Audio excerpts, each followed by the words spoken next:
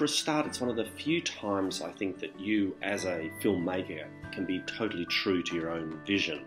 If you're shooting a feature, chances are someone else has put a lot of money into it, and therefore you're going to have a few other opinions in your ear.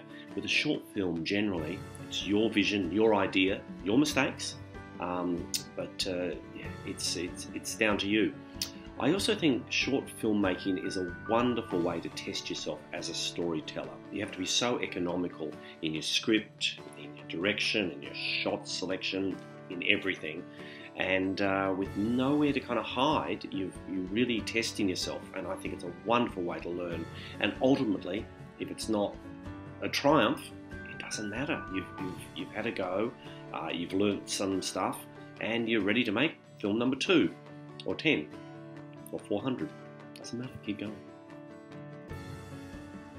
Well, I guess everyone has their own preferences. I love something that's visual. I think, especially with short films, you can do so much more quickly and efficiently if you're visual rather than being heavily word-based. I think short films also lend themselves to one strong central story. Multiple plots and multiple characters can get a little bit challenging if you've only got a short time frame to work with. So one clean, engaging story, I think, is often a key. When in doubt, I like to keep the subject matter a little bit light, and I don't mean slight.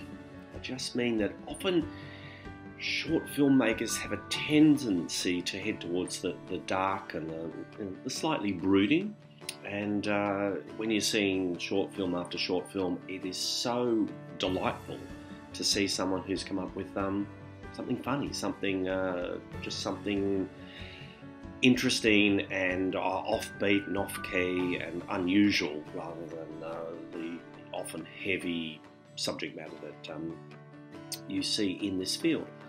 Beyond that, there are no rules, although I've just given 3, so maybe there are.